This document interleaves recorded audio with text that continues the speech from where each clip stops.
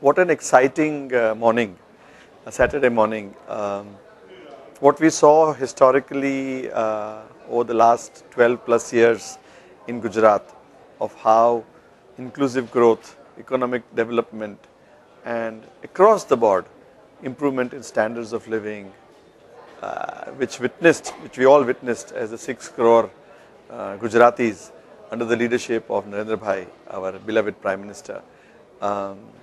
We're seeing that roll out, albeit in a much more accelerated, much more well thought of, and pretty sure that this is going to be executed wonderfully. So I think India is looking forward to good development, Achhe Din, as this first full year budget has been rolled out. Of course, there's a lot of fine print which we are not privy to as we are speaking now.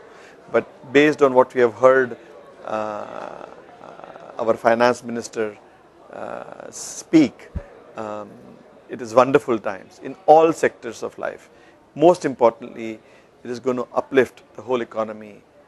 Such a huge population, a lot of them is going to uplift, which will bring a lot of resources into the system and lead to tremendous development of the country in time to come. Most importantly also, the government has been transparent to lay out the roadmap of what are things to come, which minimizes the uncertainty which has plagued the country and the economy and the business for a long time. So wonderful budget, thumbs up.